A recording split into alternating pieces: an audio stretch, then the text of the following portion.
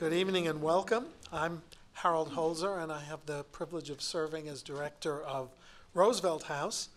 And on behalf of Ann Kirshner, the president of Hunter College, I want to welcome you to this very important evening, the first of three planned, much-needed discussions about the persistent plague and disgrace of child poverty.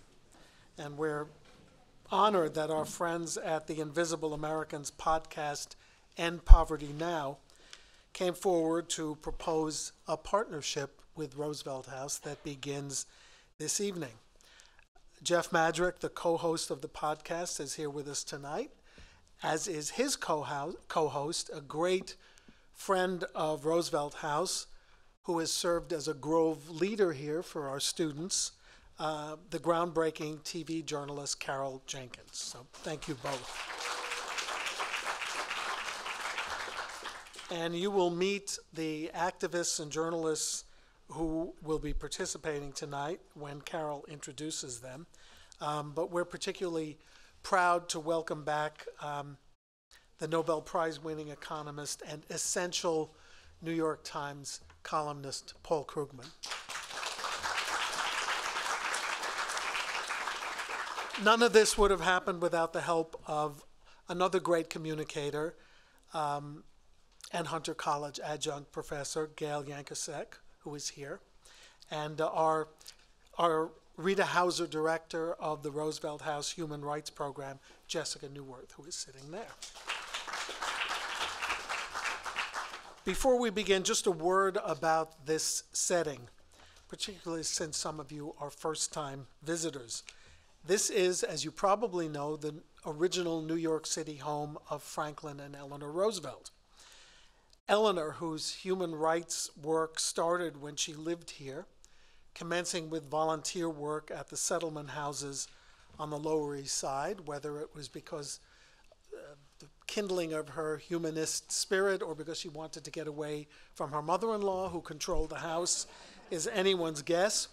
But it was a career that culminated with the UN Declaration of Human Rights, whose 75th anniversary we are going to mark this year in a program that the aforementioned Jessica Newworth is organizing and about which you will hear more soon.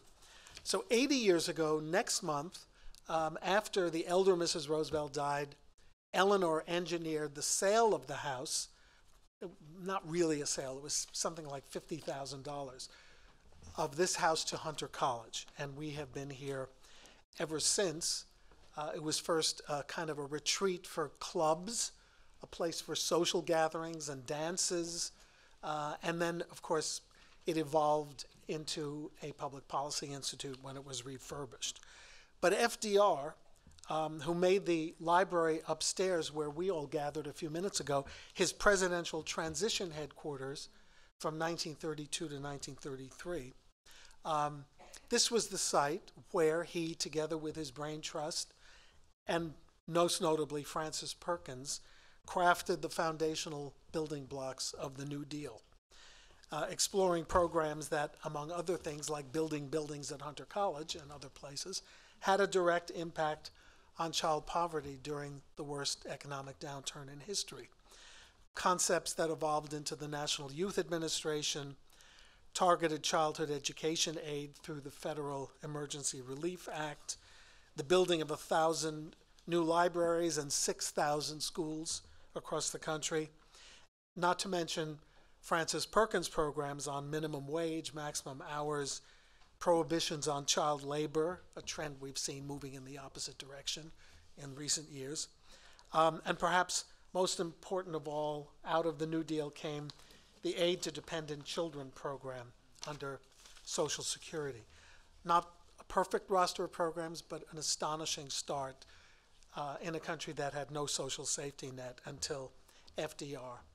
Speaking of influential people, if you just want to throw up my one slide, we lost yesterday a great woman who has been a very important part of Roosevelt House and all of its programs, Anita Arrow Summers, who I just found out this afternoon, died yesterday at the wonderful age of 98 and change. You will see her name on the plaque outside the Four Freedoms room. She also worked to create programs, graduate research programs for students.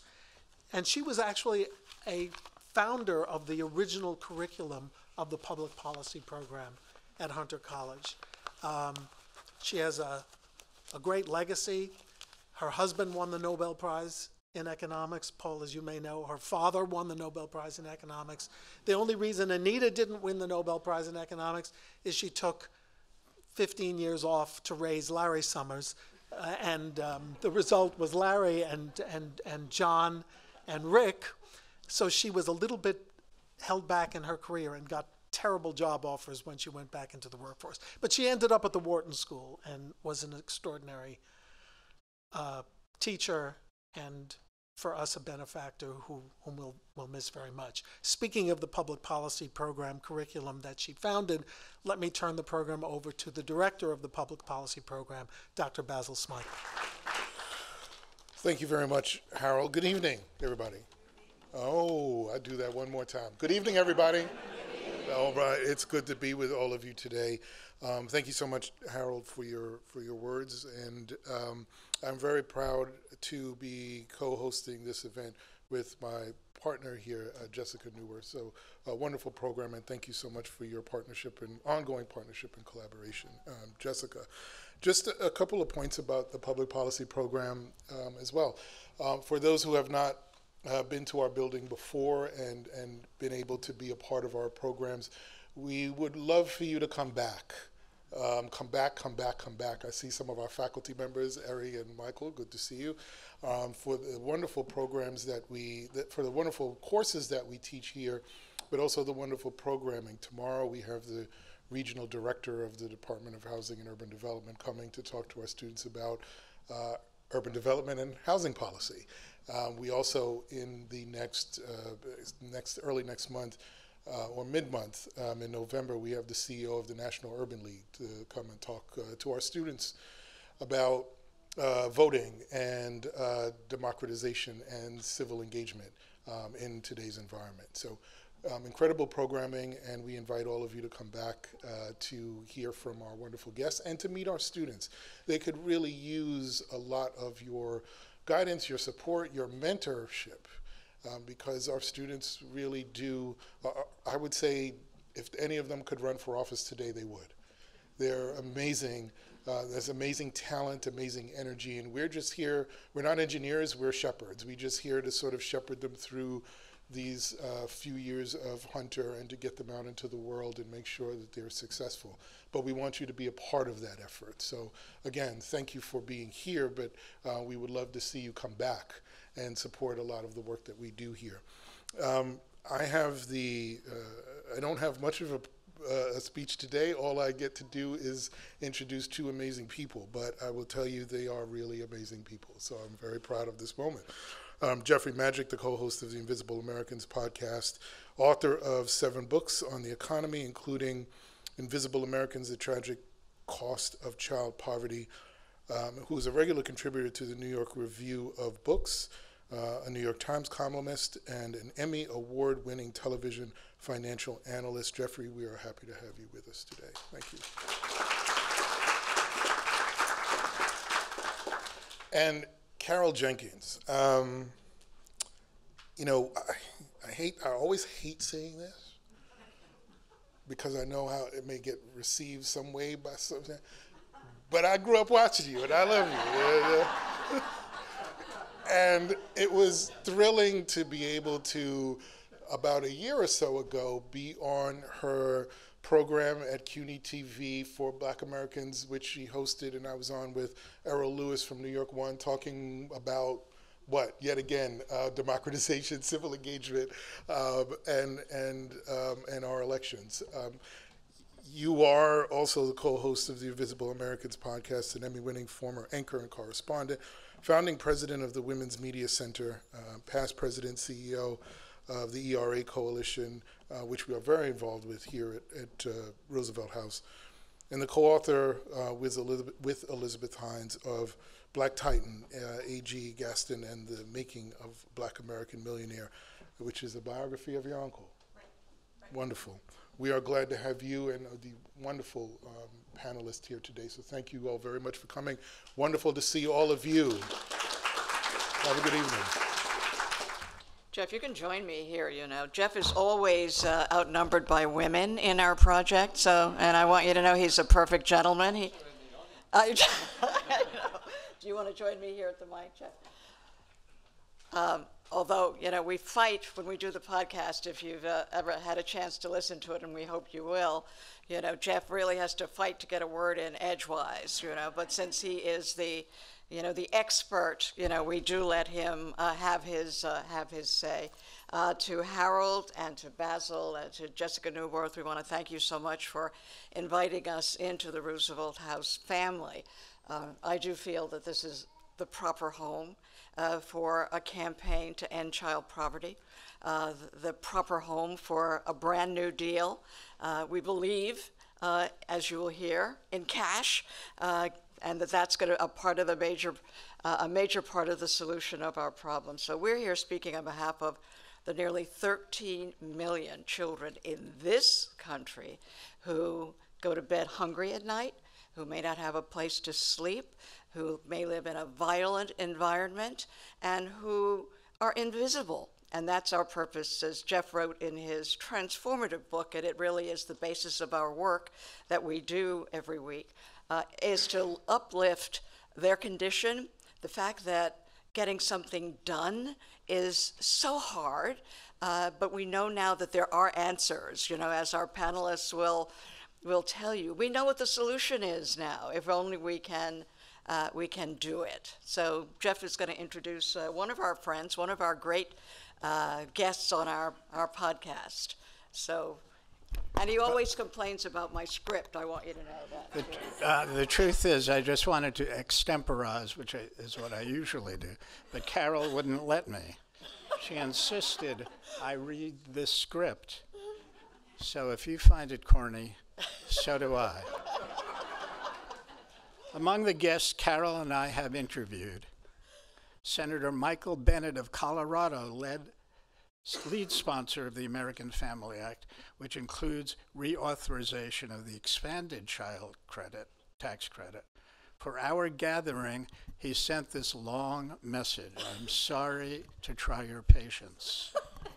Hi everybody, it's Michael Bennet, Senator from Colorado. I want to start by thanking Jeff Madrick and Carol Jenkins for everything they do to highlight the often invisible reality of child poverty in America. I'm sorry I couldn't join you in person, but I'm honored to share a few words on why Invisible Americans' advocacy for our kids is so critically important. When I was the superintendent of the Denver Public Schools, I saw every day how growing up in poverty can shape a child's future in ways that are deeply unfair. And as a society, we paid the price. Child poverty costs our country up to $1 trillion a year in the form of more hospital visits, lower earnings, and higher crime. 2 years ago, we finally passed the biggest investment in kids and families in more than a generation, the expanded child tax credit. It benefited 62 million kids, cut child poverty nearly in half, and reduced hunger for families by a quarter. And for 6 shining months, we treated America's children in poverty like they were our kids, not someone else's. But when Congress failed to extend this lifeline, we turned our backs on working families, and we turned our backs on their kids. And because of that failure, child poverty more than doubled in the U.S. from 2021 to 2022. Congress plunged 5 million new kids into poverty. Now, that wasn't an accident. And now families are once again forced to make impossible decisions to put food on the table. That is unacceptable. We know how to end child poverty in this country.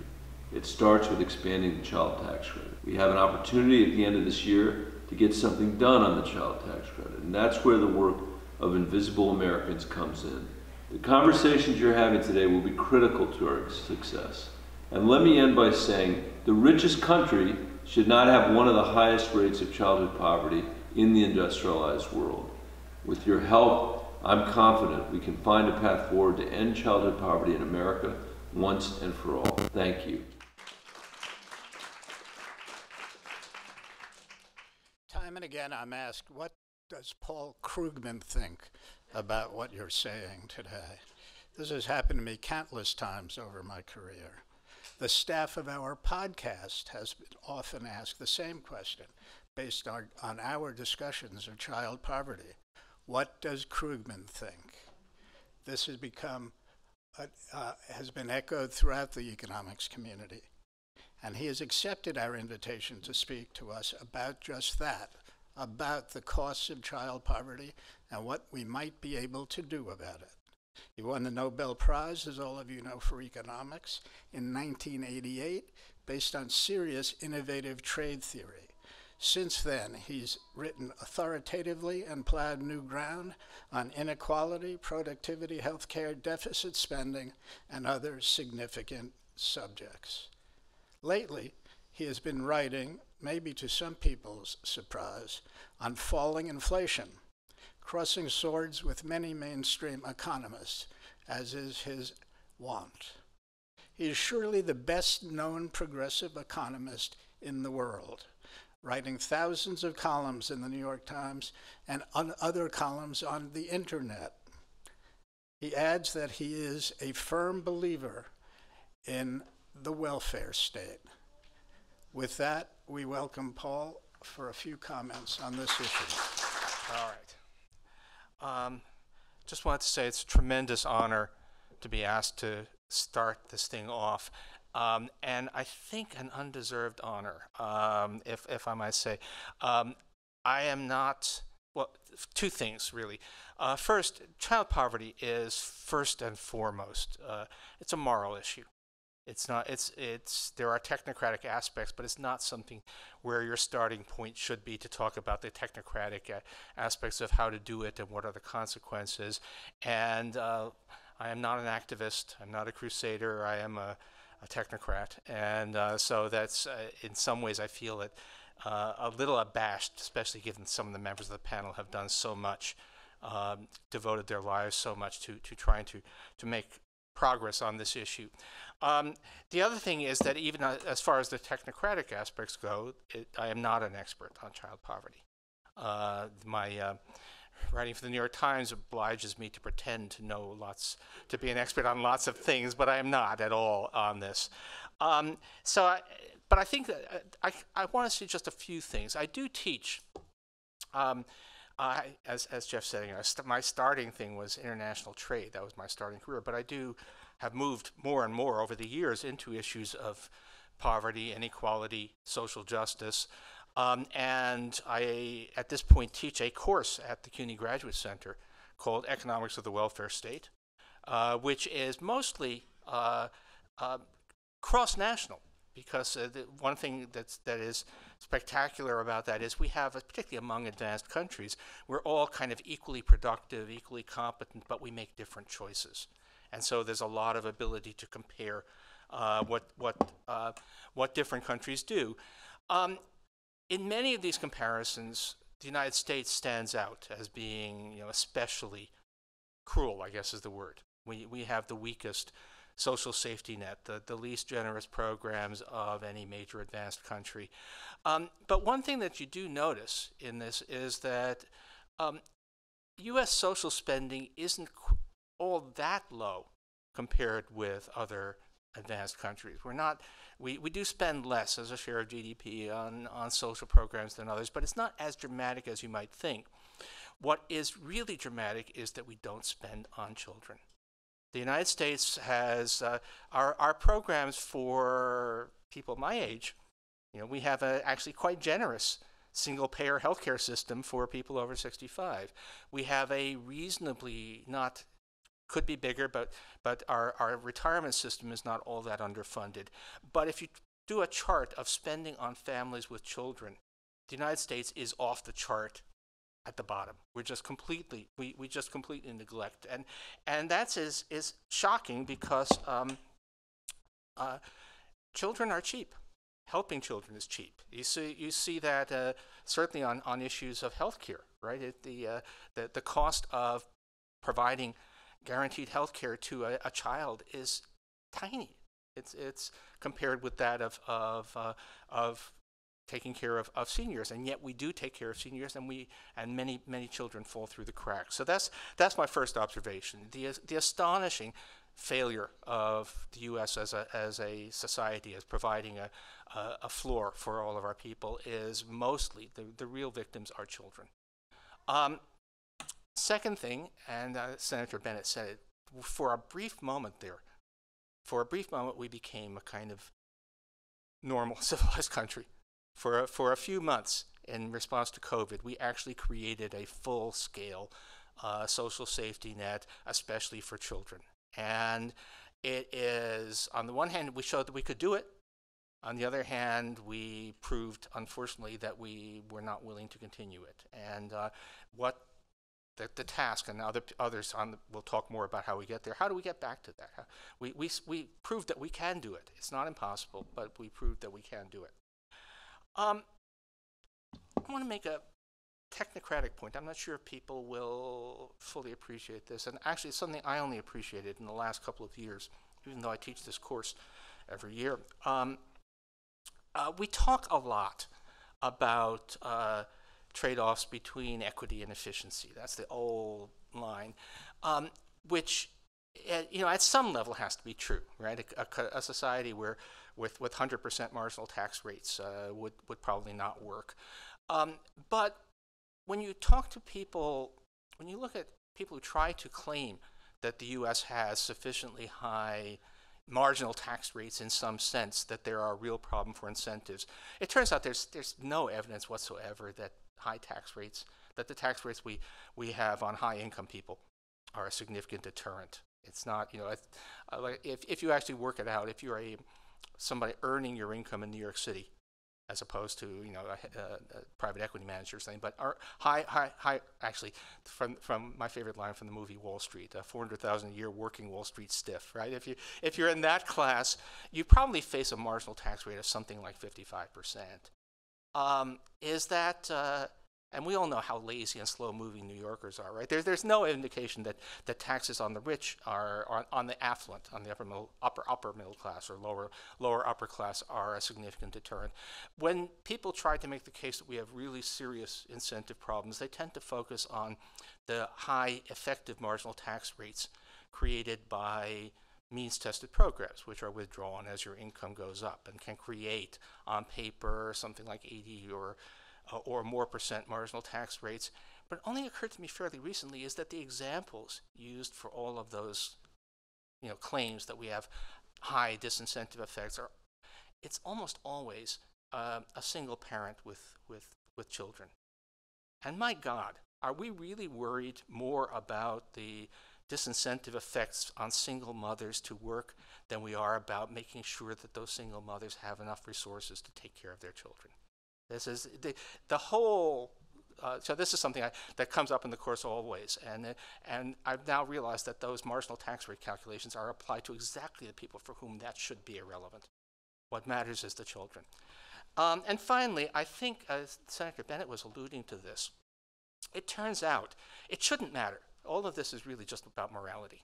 We should be taking care of children, but it turns out that it's also the case that it's practical to take care of children. One of the funny things that I do talk to my students about is that there's a sense that investing in physical stuff, steel and concrete and infrastructure, that's real investment in the future. And investing in squishy stuff like making sure that kids have adequate nutrition and health care is, that's maybe it's even woke. I don't know. But anyway, but the fact of the matter is we have far more evidence for really big social returns to investing in children than we do on anything else. And people on the panel and people in this audience know that comes because of we actually have what amount to natural experiments as programs were rolled out. We really, really know that taking care of children pays off. It probably pays off even in the narrowest fiscal sense in the long run. Definitely pays off in terms of society. It's just, I don't know, people on this panel may have better ideas. I don't know how we get this through, but this is what we should be doing. If there's one thing above all where America falls down, it is in taking care of kids. And I'm so glad to see this panel and this conference talking about that. Thank you. A good economist, he figured out the logistics of getting to his seat. And I was telling Janet Gornick, who heads up the Stone Center, where Professor Krugman teaches, is a fellow that I said, actually, can you ask him this? Can you ask him that? I think I'm a little afraid of him. In awe is the is the term. We're delighted that you are here. Let me introduce our other presenters today. Holly Fogle, a philanthropist and social activist, co-founder of the Monarch Foundation and the Bridge Project, with a commitment to supporting mothers and babies for the first 1,000 days, and that's with $1,000 a month. So yeah, she'll tell you she's doing it in New York, and in Connecticut, and in Appalachia, and worldwide soon. Maria Hinojosa, Pulitzer Prize, Peabody Award, Emmy Award-winning journalist, founder of the nonprofit Multicultural Communications Project, Futuro Media. How's that? Futuro Media. All right, I'm trying. And author of Once I Was You, a memoir of love and hate in a torn America. Love and hate in a torn America. H. Luke Shaefer, Herman and Amelie Kahn Professor and Associate Dean at the Ford School of Public Policy at the University of Michigan, and he's Director of Poverty Solutions there and co-author with Catherine Eden and Timothy Nelson of The Injustice of Place, Uncovering the Legacy of Poverty in America. And I recommend both of the books. Luke, Maria, Holly, thank you all so much for being here today.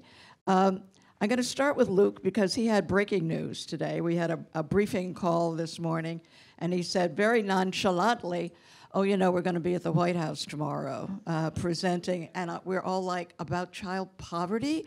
Really? So Luke, if you could start with you and tell us a little bit about what's up this week in Washington. Sure. So I have two things that I'm incredibly excited about. The first is my book, The Injustice of Place. It's a follow-up to a book I wrote with Kathy Eden called $2 a Day a number of years ago. But this book really looks at our regional disparities. In some places in the United States, the American dream is alive and well. If you grow up poor, you're just as likely to rise to the middle class. And in other places, if you grow up poor, you're likely to be poor as an adult. So how do we deal with these deep differences? Differences in life expectancy that are more than a decade, depending on where you live, sometimes even more in small areas of geography.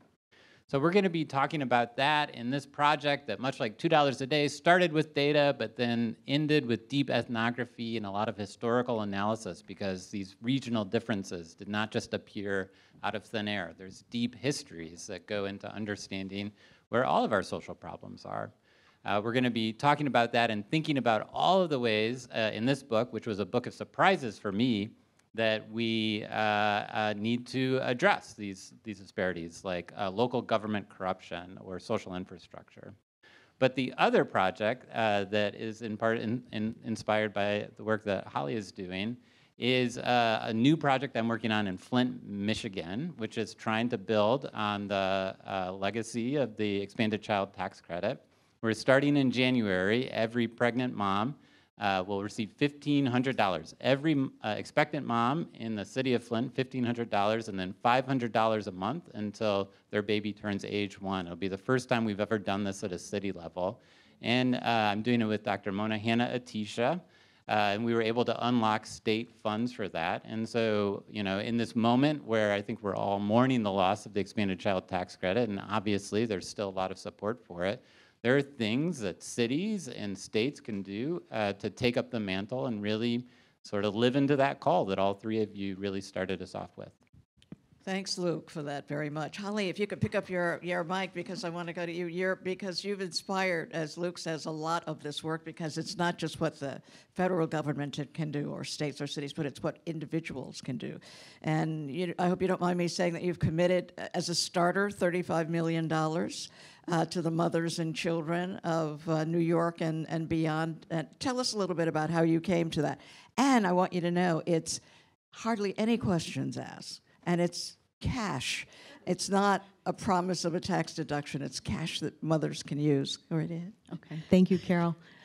Delighted to be with you all, and so delighted to be with you all on this stage. You know, I will say we are baby people first and cash people second, is the way we think about it, my husband and I. And I think I had been working in the space of early childhood anonymously, quietly, for many years in New York City. And when COVID hit, some of the work that we were supporting, you know, basically amazing organizations, but they just said, we can't solve these problems fast enough. The city is in lockdown, what do we do? And so we funded a bunch of cash, at the moment, just dispersals. And I think what we saw from that was then the beginning of the idea that has become the Bridge Project, because what we saw was that these women used the money very smartly, but also very, very differently. And I think that's one of the keys of when we trust people to know what they need to do for themselves and their families, they make very wise decisions. And particularly when we trust a mother with an infant, she makes very, very wise decisions. And so I think for us, that was the kernel of what we now call the Bridge Project.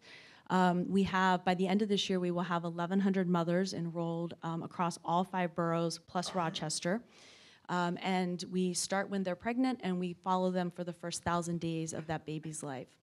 And as Carol said, it is completely unrestricted cash, because I think there are a few tenets that were really important to us. One is this idea of prevent versus undo that Paul was just talking about, Jeff was just talking about. It is so much easier if we are working to have healthy nutrition, access to childcare, access to health care in those earliest days than when we try to undo things way down the road with after-school programs and prisons and a lot of other stuff. ROI, I'm a finance major. My husband was a finance major. We both went to Wharton. He's a venture capitalist.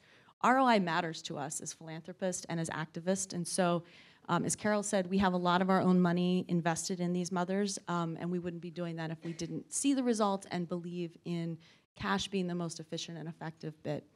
And I would say the final piece for me that is heartfelt, back to morality, to your guys' point, is I grew up in Appalachia, about 2 hours from where Mr. Manchin grew up, and the poverty rate in my county today is 29% for children. There are no jobs. It is hard, hard going. But what I saw was a group of resilient women who would come together to bake pies to put a new roof on a church, pass a hat to bury someone's child. And I saw women, I think, bring out the better angels, I would say. And so this idea of trusting a group of people to know what they need to do, I think resonates with me at sort of a cellular level. Thank you. Thank you for that, Holly. Maria, we've relied on your voice for so many years to uplift the impoverished, the immigrant population, and often in the solutions that we're looking at, the immigrant populations are still not included, are still not thought of. And so I want you to talk a little bit about the work that you've done throughout your career to change that. It's great to be here, obviously. Thank you so much, Carol. It's just, I mean, Carol Jenkins. Teaching us all how to do it. And also, the truth is that journalists never retire.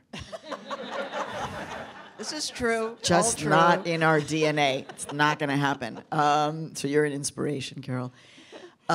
So I actually want to kind of flip a little bit so that we're sharing the same kind of data, because this is data that is not necessarily out there in a big way. Like the New York Times is not putting a big headline above the fold that says, oh my God, Latinos and Latinas are the second largest voting cohort in the United States of America. So I'm going to let you sit with that. Latinos and Latina voters are the second largest voting cohort in the United States. Latinos and Latinas right now, our median age more or less is between the ages of 11 and 12. Okay? About every 60 seconds, a Latino or a Latina turns 18 in the United States of America. Now, if you think about all of that and demographics, Holly and I have become fast friends because she's working in Connecticut, and I live in Harlem, New York City, but I have a cottage, very important word, cottage, in Connecticut. It was lived in by raccoons, but we, We come from Harlem. We weren't scared of raccoons. Shoo. But the fastest growing demographic in Connecticut, apart from New Yorkers, was a joke, is Latino and Latina population, right? And so when I go to Connecticut, that's my entry point. And actually the pandemic changed everything, because who would get a manicure in Connecticut, right? But because of the pandemic, I'm now getting a manicure with the Ecuadorian woman who has a small business, who has older kids but just gave birth. Now I'm connected into a whole other dynamic of these towns in Connecticut, like Watertown, Waterbury, my town is Bethlehem, and just kind of thinking about what I'm seeing transformationally in the state of Connecticut, that most people are like, Connecticut, super wealthy, white, like what's the issue, right? And it's being changed by, if we were gonna sum it, yeah, actually by young Latinos and Latinas who actually 100% believe in the American dream. So there's something that, I mean, I'm not exactly addressing poverty because there's so much potential here, right? Like, I'm thinking about something that happened, I don't know, in the last 48 hours, where there's a possibility that a young person is about to be deported. And it's like this young person was educated, came to the United States undocumented at the age of 5, and has been educated in the United States, is now working as a dental technician on 145th and Broadway. But he said, if they decide to deport me, I'll go back to Mexico. I'll actually make more money being an optometrist technician. I'll make more money in Mexico than I will here. So go ahead and deport me. And I'm like, this is ridiculous. Because what we are doing then is actually deporting all of the economics, Paul, that we put into educating this person, getting them to be fully bilingual, unable to afford college, but got into college. And what a waste. Now, if you think about what we're dealing with right now in this city, which is something, I don't know for the long, like Carol, Paul, I don't know if you've seen this. I came to New York in 1979. I was born in Mexico. I'm an immigrant who became an American citizen, but I don't remember ever seeing anti-immigrant, anti-refugee protests in front of places with children coming to our city, which makes me think, why is that happening? The investigative journalist in me is like, come on, New Yorkers are like ridiculously busy. We're just going to find time to suddenly come out and start protesting against families? Right? Now you're like, why is that happening?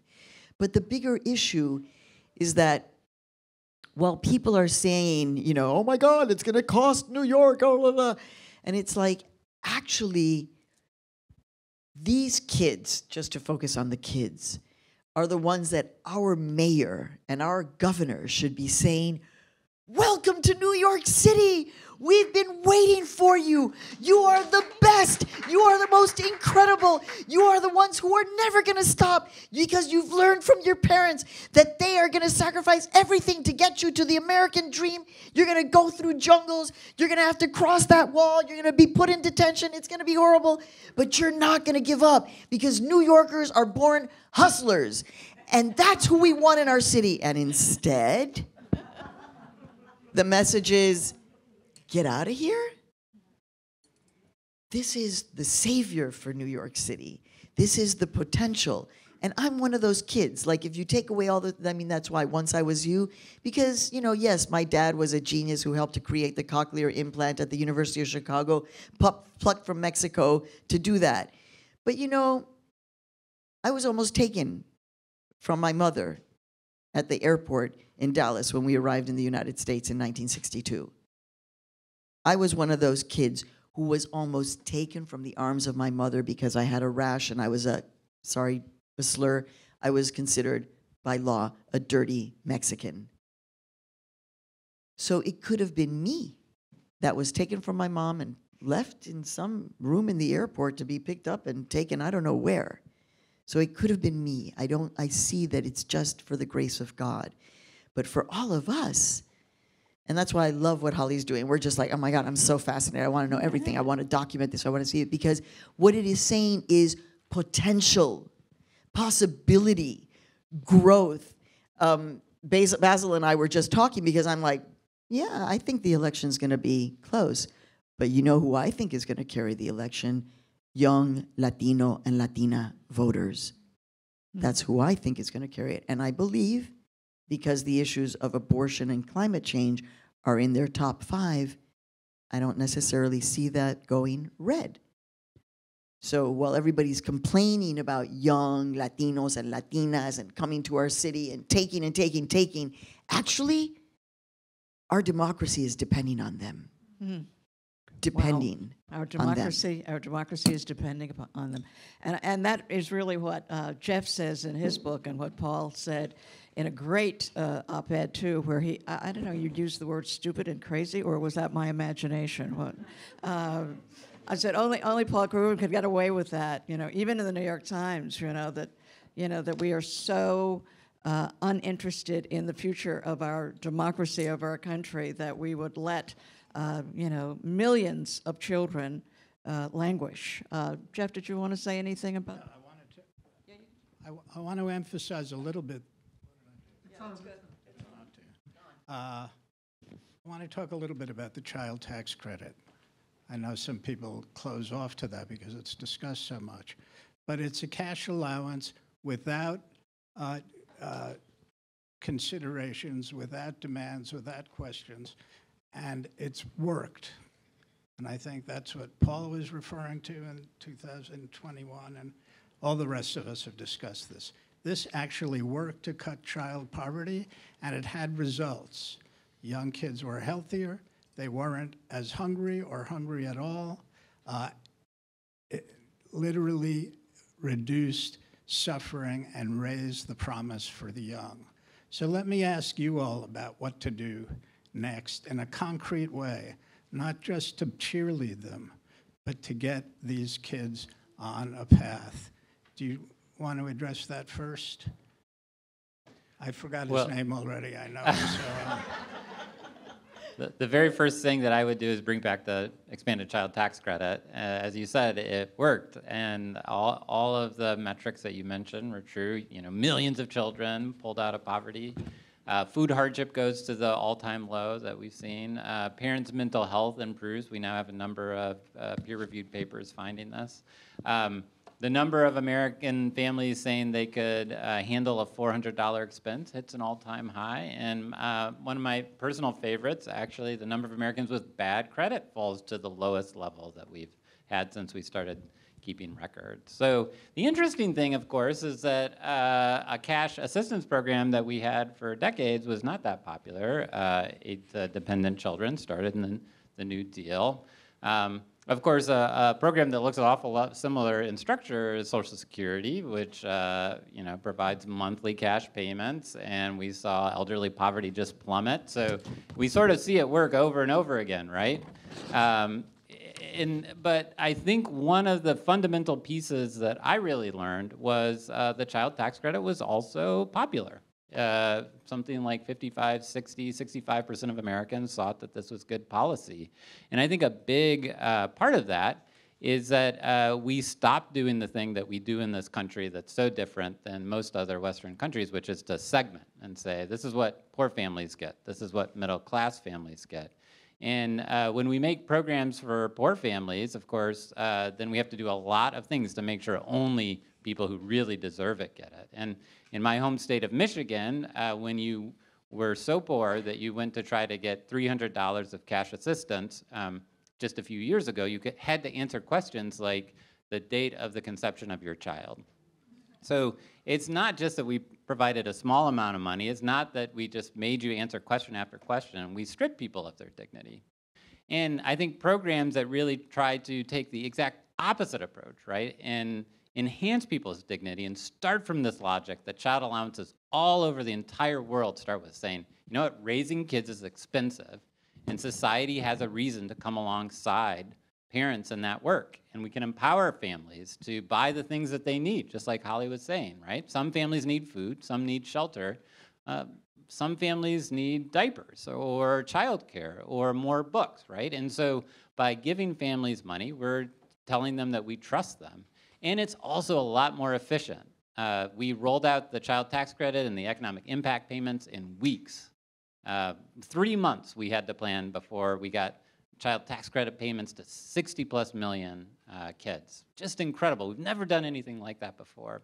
Our housing assistance programs that had to be built up and made direct payments to landlords and had means test, it took months and months and months, like huge lag time. And those programs did important things too. But we don't need to spend all of that money on all of that administration, right? When we know things that can work. And, you know, I think before COVID, if you had said we could have a policy that brought child poverty to an all-time low, that families would have better credit as a result, food hardship would be down, and, you know, families would be less anxious, like, who would have believed it, right? But now we've seen what's possible, and we can look for small ways through state child tax credits, municipal programs like RX Kids, to beat the drum until the opportunity comes to bring it back at the federal level. Yeah, Holly, I want you to address the amount of money that it requires, because it's reflective of what's going on in the economy. Because I remember asking you, you know, you started out with a $500 payment and decided you found out that wasn't enough to make a difference in a person's life. Yes, and so when we first started our first cohort 2.5 years ago, we have done it in conjunction with the University of Pennsylvania's Center for Guaranteed Income Research. And we had big questions around how much money is really required, to your point, Carol. And so we did a group of $500 a month and a group of $1,000 a month. And what we saw was that the group of $1,000 started to access childcare at much higher rates. They re-entered the workforce. Their savings went up. That wasn't as surprising. There was more money, of course, but their mental health was also improving. And they were seeing, Penn Center for Guaranteed Income Research was running pilots out in California as well, in LA, not with mothers. The Bridge Project is the largest program in the country for babies, but they were running it just on people, and they were seeing very similar things. And what I think we all postulate in this data is, you know, at $500 a month, it's not enough money to pay for childcare to be able to actually re-enter the workforce. But at $1,000, it starts to make some meaningful differences. I think the other thing we've always felt was very important is to have a longer runway. Because what we see in the beginning is the moms, it goes into a bank account, they have a debit card, they can take it out whenever they want. In the first months, they tend to take it out very, very fast. They don't trust that that money will be there tomorrow. But as time goes on, about the month 4 to 6, they start to realize the money's going to stay.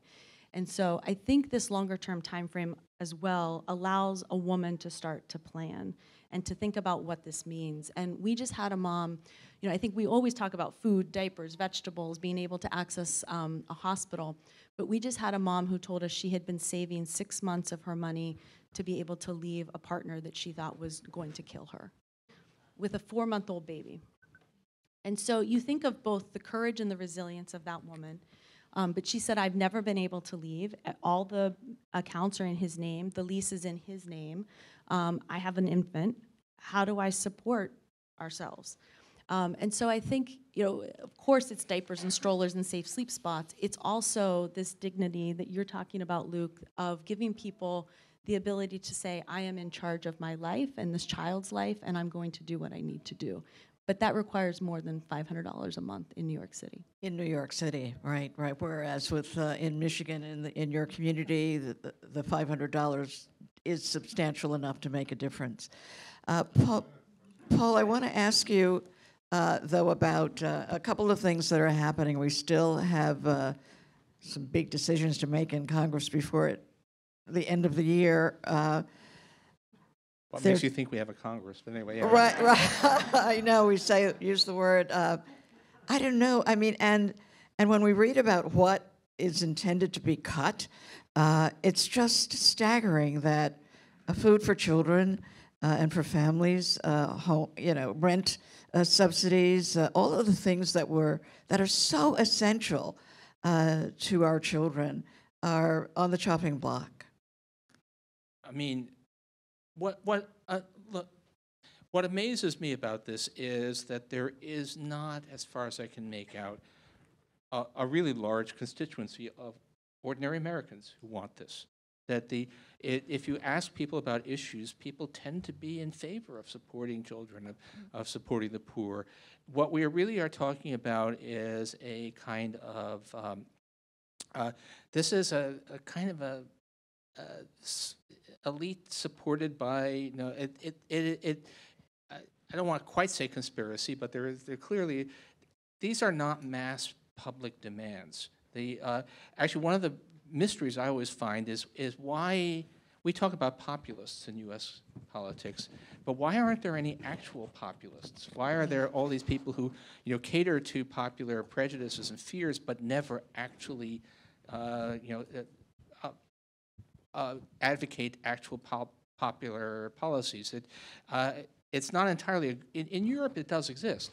In Europe, there are people who hate immigrants and are kind of blood and soil nationalists, but also favor generous child allowances and so on. In the United States, that just doesn't happen.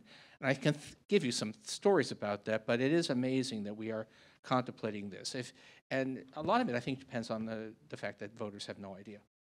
If you actually ask how many people actually know what the Republican Study Group has been advocating. I think that I doubt that it's even 1 in 20 New York Times readers, let alone the general public.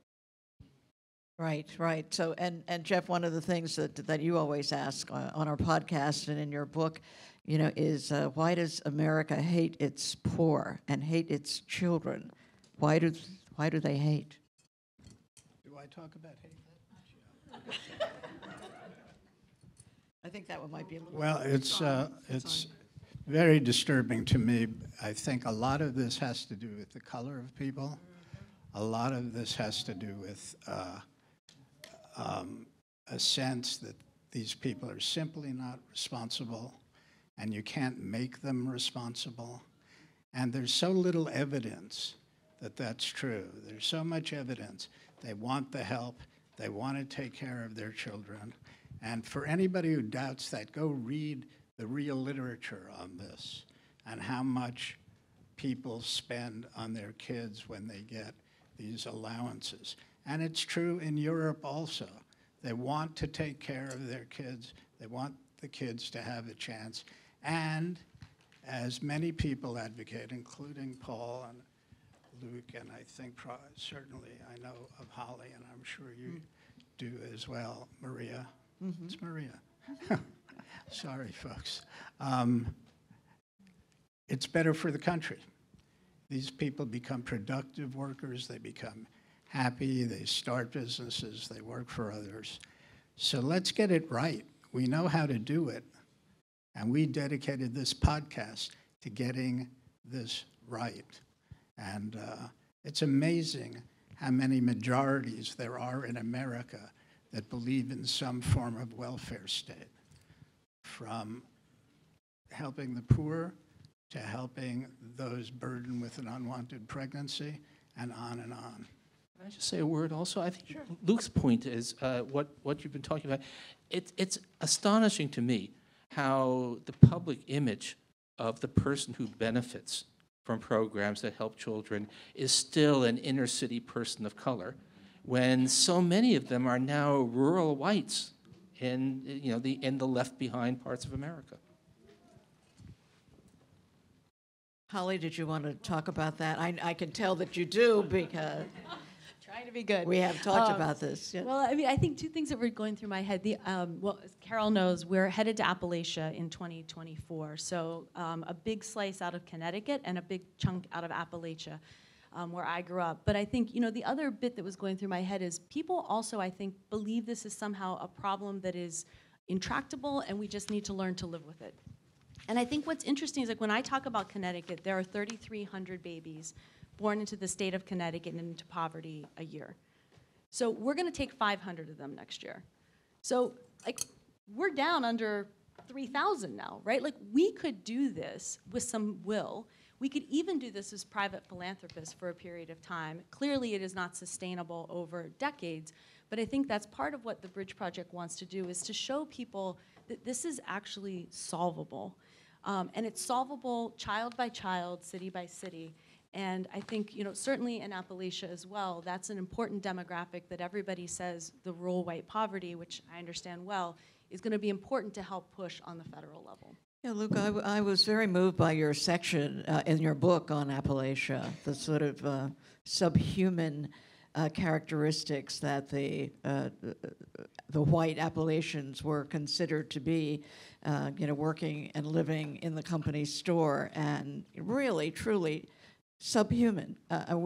We think that most of us think that that's the way people could perceive, people of color, but here in Appalachia, it's essentially the same idea working. And talk to us a little bit about that. Yeah, that's a big part of the argument we make in the book, is the book really traces, it gets to know communities in eastern Kentucky, central Appalachia, in the Cotton Belt, in the Mississippi Delta, in South Carolina, and then in South Texas. And Maria, I know you've been doing a lot of thinking about South Texas as well. And these places have all been studied separately, but one of the arguments we make is that the stories really should be linked. They're all places that were dominated by a single industry. An industry, by the way, that didn't just matter for the region, but with cotton, with coal, with tabletop vegetables in South Texas, they mattered for the entire country, and in fact, the development of the entire world as cotton goes overseas to the UK. They were all dominated by a single industry controlled by a small group of people that required a large labor force. And so a set of practices were put in place to enforce that. And the ones we know the most, and rightly so, is slavery, followed by Jim Crow. But the migrant farm laborers in South Texas also had sub-citizenship. They were stripped of their rights.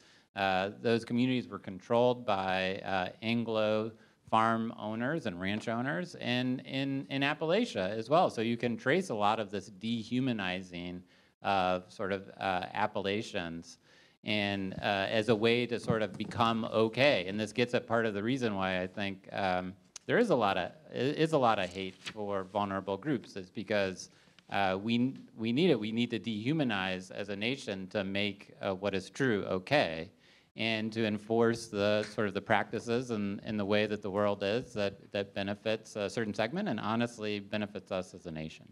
Maria? Yeah, no, I think the issue of, it's ugly, but the truth is that the demographic change in our country is something that has, what's the greatest wound in the United States of America, right? It's the racial division that we have yet to understand.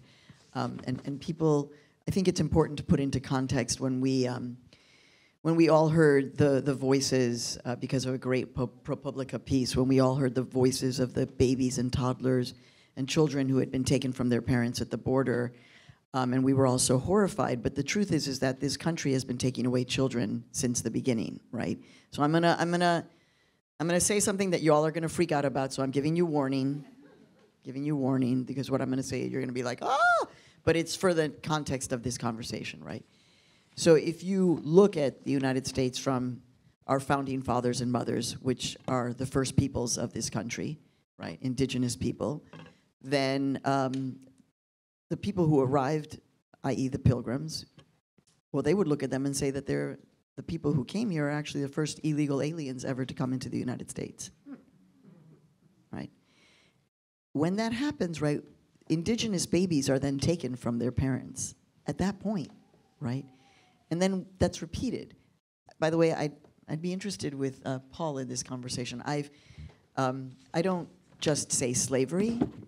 To me, slavery is international, corporatized, government-supported human trafficking. Right? So we all have to kind of be like, oh, everybody's like, oh, if you see something, say something. Well, our country was built on that. Right? So those children were being taken away from their parents. And then Japanese Americans' children were being taken away. So this is part of this notion of we're a changing America, and we don't want to see it change. And therefore, do we really want to help them? Especially if it's increasingly Black, indigenous, Latino, maybe speaking English with an accent. they're coming, I mean, the narrative that I'm getting, even, I live in Harlem, I'm a proud Harlemite.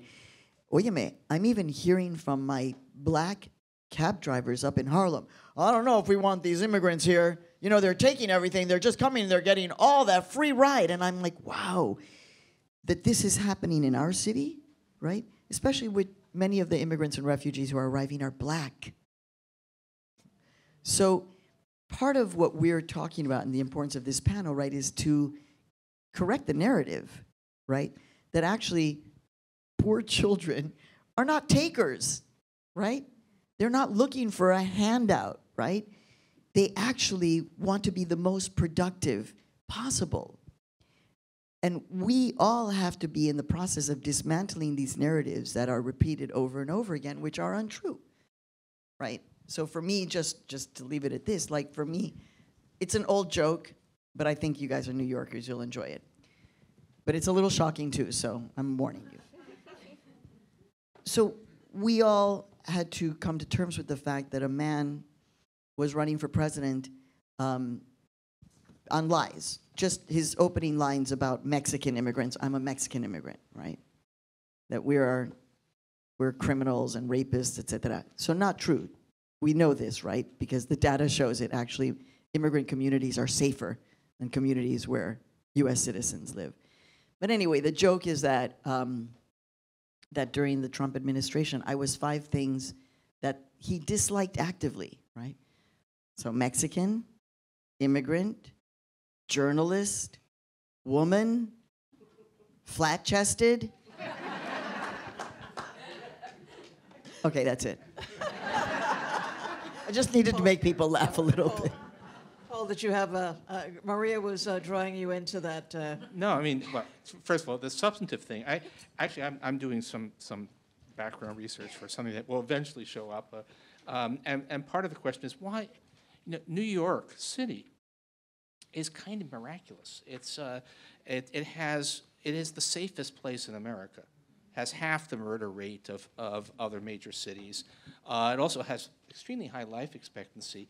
And I've been trying to figure out, I think a very large part of it is the prevalence of immigrants in the city, who are more law-abiding and in general healthier, because who comes? People who are venturesome. And it's it is a, by the way, I get amazing hate mail, as you might imagine. But the best is when I get some of the sort of like Sheriff Joe supporters, and I treasure the letter I got that said, you don't understand what it's like on the border. How would you feel if New York City was full of immigrants? The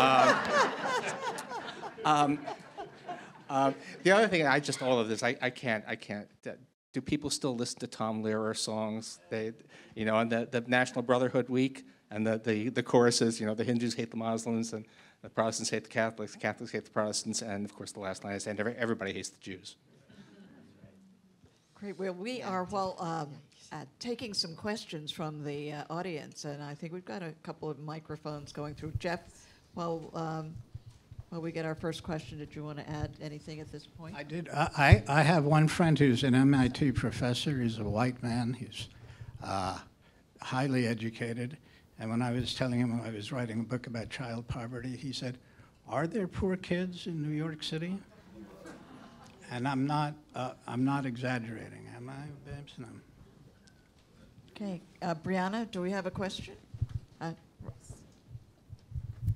You mentioned that at one point there was the legislation that was in place, and the empirical data seems to support that the level of child poverty went down, and that as a result there was a change, and that this legislation, which seems to be wonderful, was not renewed.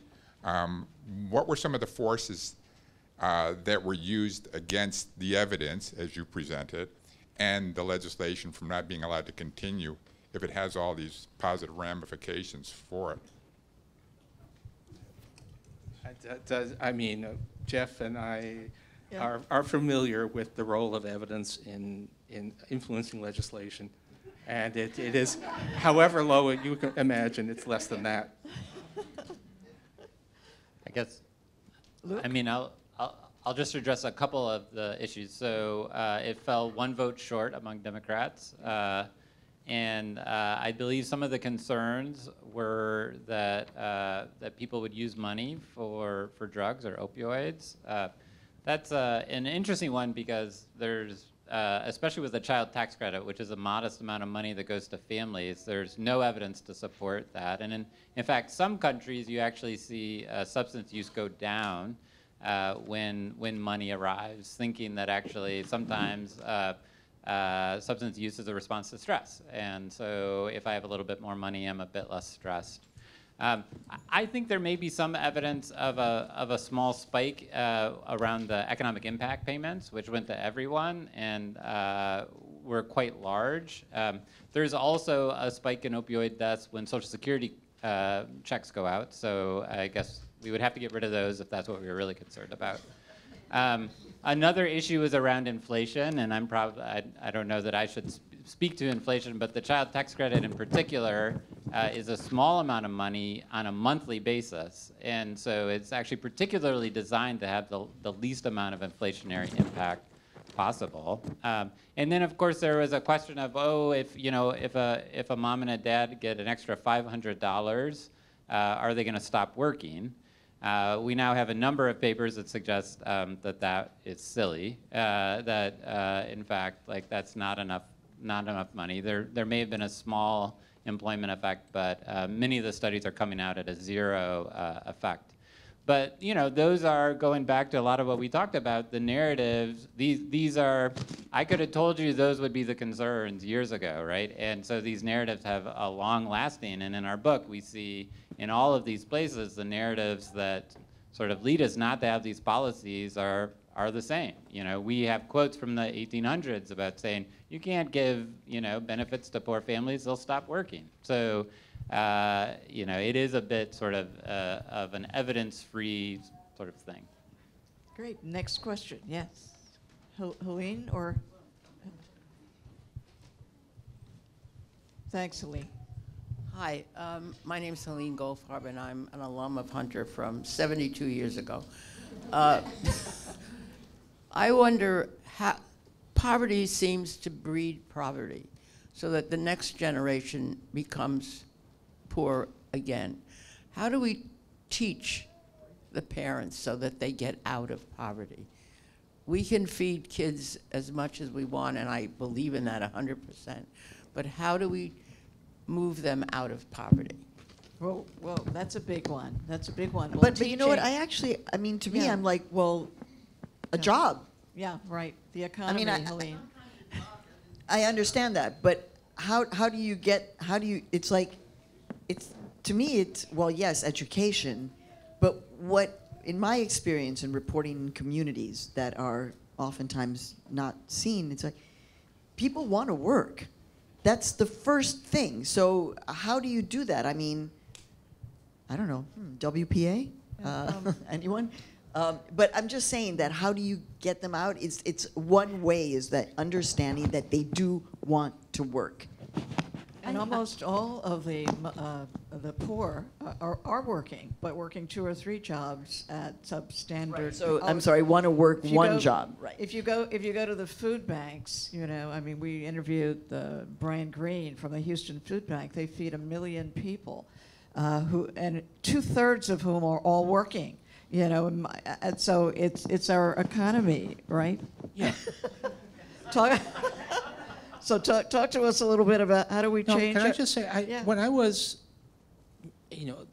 once upon a time, there was a lot of talk of, and everybody here knows more about poverty than I do, but people used to talk about cultures of poverty and used to talk about, and I believe that has been largely refuted by experience. I mean, William Julius Wilson was right. I mean, that basically, and if you like, if people who thought that the problem of inner city poverty was something cultural, how would you test that? An extremely unethical human experiment would be to take a group of rural white people and deprive them of economic opportunity and see if you develop social dysfunction. And guess what? It turns out it is overwhelmingly just lack of economic opportunity. It's not about parents being bad parents or anything. It's jobs. Now, how you bring jobs to depressed regions, that's a much harder question, but it is about money and jobs. Do we have time for one more? I should just say one thing. The idea of a culture of poverty that makes poverty persist is a disturbing myth. And it started some time ago. It started in the Latino communities by prominent academicians, and it spread to the black community. Some very well-known progressives talked about the culture of poverty. Who's that guy? Columnist from the New York Post, no longer with us. Famous lefty. You knew him well. He's looking right back. You mean Pete? Yeah, Pete Hamill. Right. Culture of poverty. It's a culture of poverty guy. I won't mention a few other names because there's Let's not get into people are sensitive about that. Actually, I'd love to hear the names, but okay. Thank you very much, Jeff Madrick. Yeah. Okay. Right here. Let's get a mic to you. Thank you. I was just wondering, how do you combat those, I guess, misconceptions about just poverty or the culture of poverty, but also, just that. Like, I mean, we've talked about it a lot, but there's no solutions that have been presented. So, yeah. Well, try to tell the truth. Try to show studies that it's not a true issue. A lot of people have done this, and a lot of people have written misinformation about it, who were highly considered left-wing economists, in fact. So Luke probably has something to say. Yeah, we're wrapping up. So if we could do a this quick roundtable about that, just to zip Yeah, I through. think just super quick. To me, it's a matter of how we build our welfare state. And we have done a lot of segmenting off programs for the poor and then giving other things to other folks. And we should have bigger tent policies. So welfare that gave money to poor families was incredibly unpopular. The child tax credit that gave money to poor families and middle-class families was pretty popular. Social Security, the most successful anti-poverty program we've had in this country, incredibly popular. So looking for ways to make the tent bigger and not pit people against each other with our policies seems to generate a lot more support. Maria, quickly. Yeah. So if you think about the mainstream media that we all consume, the mainstream media, it's run by, sorry, Paul, but like white guys who come from privilege, right? And some of these guys are my best friends, right? But they have been raised, right, hearing these things about a culture of poverty, suddenly they're the editor-in-chief of the New York Times, and they're like, well, there's a culture of poverty, and they're repeating things. So how do we bust that narrative? One, you repeat everything that you heard here and clarify in these conversations, and then you have journal. That's why representation, diversity, class difference among our journalists is so important, so that they can say, actually, not that way, it's this way. And that helps to change the narrative. Paul, what privilege were you raised with? I forgot. No, I mean, but it was. I mean, I was born in a generation when it was not, in fact, a disadvantage to come. But look at what people said about East European Jewish and Southern European immigrants at the turn of the 20th century. They were subhuman. They were incapable of advancing. They could never be assimilated. We've been through this many times before. The Irish in general were of course. compared to monkeys. Yeah, but can I just say that I agree that the simplicity, universality, it's odd that conservatives want government programs to be extremely intrusive, find out everything about you and dictate your life, when, as opposed to just give people money as a right, and those programs are both much more dignity, and they end up being popular. Everybody ends up accepting them as just a fact of what life in America is supposed to be. Holly? I was going to answer the question of, I think we need to use our head and our heart. Yeah. So I think we have a lot of head data. We have plenty of data that should say our heads should prevail, but they don't always. And I think part of this is, I think where Maria and I were forming a fast friendship is around narrative. And so we could tell you that mothers use the money well, but people will still say to me, I don't know, right? And so sometime I tell one quick story that I'll tell you, which is we have a mom in the program that when we ask her how much money does she have in her savings, she says she has $20 and it's hidden from her partner. And we said, why $20? And she said, I will never touch it because I have my older child has severe asthma. The ambulances are very slow in my neck of northern Manhattan, and that is my money to get this child to the hospital in the event of an asthma attack in the middle of the night. When a woman is trading off how to save a child's life versus whether she should buy diapers or protein, I can guarantee you she is going to be a very good steward of that money. And I think it's more of these narratives we also need to get out, in addition to all the head work that we know and that we continue to do. Thank you all. I think we are at the end. We're going to wrap it up. I think everybody on our panel and everybody in our podcast is dedicated to reducing child poverty sharply. We know the issues, we know the damage it does, and we know that many people who are blamed for child poverty are blameless. Forgive me, I've got a little... He's such a great writer, you know? I've got a little... you know, it's true. He's the best writer. Here, let me... Hold that for me.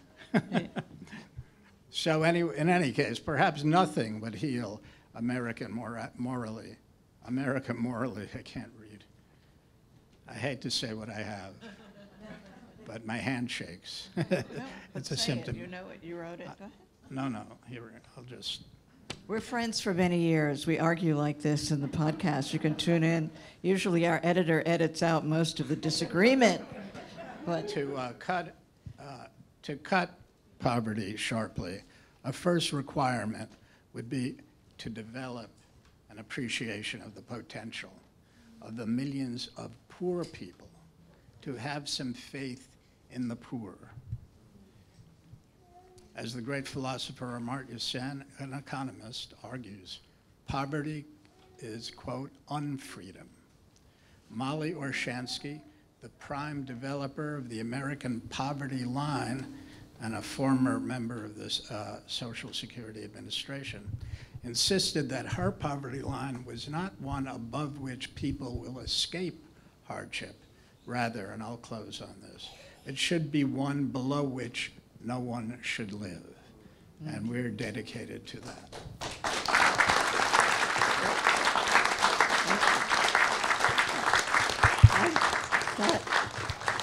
See what I told you about the great writer there. So in Invisible Americans, the tragic cost of child poverty. I should have added this to my intro to Paul.